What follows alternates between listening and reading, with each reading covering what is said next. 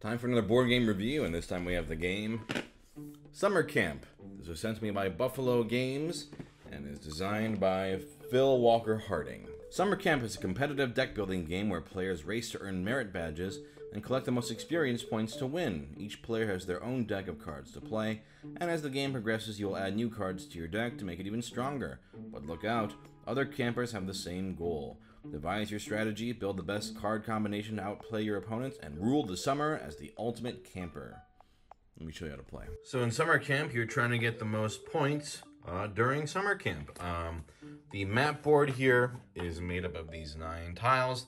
These are randomly distributed. You also pick 3 different types of cards to pick from at the start of the game. Right now I am using the recommended beginner set, which consists of water sports, cooking, and outdoors, but the game also includes other sets as well that you can mix and match to make each game different. Regardless, each player starts with 3 different pawns on the tracks, and they start with a starter deck. So if you look here, you always start with 7 lights out cards, which don't do anything on their own, and you start with 1 of each type of card, a move 1 card, which you move on the paths, which I'll get into later.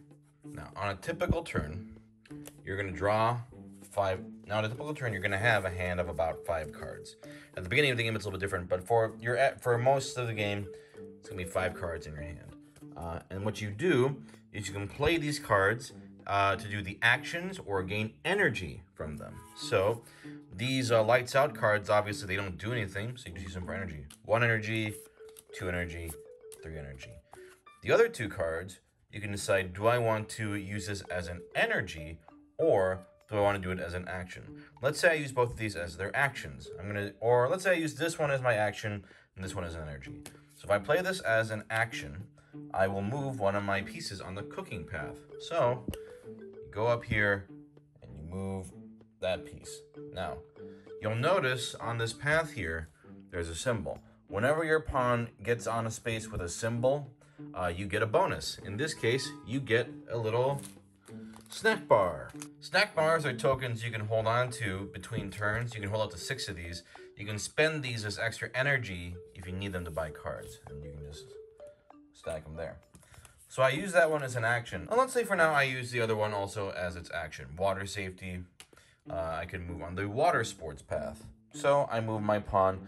If I go on this bonus space, that means I get to move another pawn. And now you can see I can start doing a little bit of a combo. Because I go, okay, I can move another pawn. I'll move this pawn. This space lets me draw a card. So now I get to draw another card and I get another energy.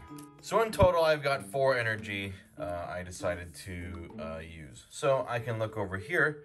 I could buy one of these cards, like for example, a marshmallow, which would, whenever I play it, I gain 2 snack bars. It's also worth 2 points at the end of the game. I could also get water skiing.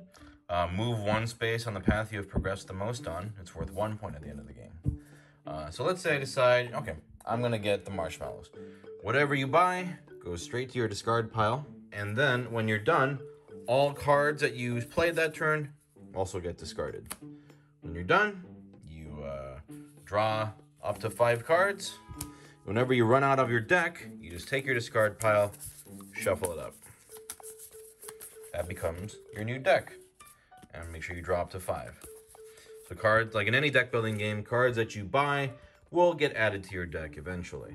Now, while you are trying to buy cards and get points that way, also when your turn is done, you refill these. You're also racing to see who can accomplish certain tasks faster. So if you look here, if I can get all 3 of my pieces either on the bridge or across the bridge first, then I get the first participation badge. So you look up here, I get the 6.1. The second player to do it will get 4, and the third will get 2. Last place gets nothing. Same thing if I cross these bridges here. If I manage to send all my people on bridges or past the bridge, I get the first Camp All-Star badges. All the badges that you earn go into slots on your board. And then finally, if I get to one of the ends of the tracks first, like here, I get the first water sports badge for that category, or I could get the first outdoors badge, and they're all worth the more points the earlier you get there. Now, the game ends once one player collects all 3 of the merit badges. That signals the end of the game. However, you keep playing until everyone has had an equal number of turns. At the end of the game, then you count all the points on all your badges, all the points on all the cards you collected, any pawns that didn't make it. Let's say at the end of the game, purple made it, blue made it. Let's say red made it here and here and made it to the final one. So red will still score some points. In this case, for this one, 2 points for making it this far and 4 points for making it that far. Then you just count up all your points, and if you have the most points, you win. If there's a tie, snack bar tokens are the tiebreaker. Now, looking over here, there are 3 cards you can buy at any time. S'mores are a card that cost 2 to buy, and they give you 2 energy when you play them. Scavenger Hunt, when you play this card, you can discard 1 to 3 cards, then draw that many cards. Free Time, you can move 1 space on any path. And then some examples of other cards. This is just from these sets here. Pizza Making, when you play this, move 3 spaces on the cooking path. Pocket Knife, just lets you draw 3 cards straight up. Sailing, move 3 spaces on the water sports path. So, as you buy these cards and add them to your deck, you'll progress on the tracks faster, and if you go on certain spaces, you can trigger those bonuses and potentially do combos. Otherwise, that's pretty much the game. And like I said, you can mix and match different sets as well. But overall, that's how you play. So I loved this. As always, I'm an absolute sucker for deck building games. And I love how easy and quick this one flows. I love the 3 different races mechanic with the potentials for combos on the sign spaces and having to choose between using cards as written with the actions or using them as energy. It kind of reminds me of Dune Imperium, which I reviewed earlier, and which is also a great game. Although obviously that's a much more complex one, it still gave me that feel of like, okay, every card has 2 different uses. How do I use them? Which I think is a very smart idea. Theming is very cute. All the art looks great. This is honestly a perfect introductory game for people who have never played deck building games before. But it's still very interesting and fun enough that I had a great time with it.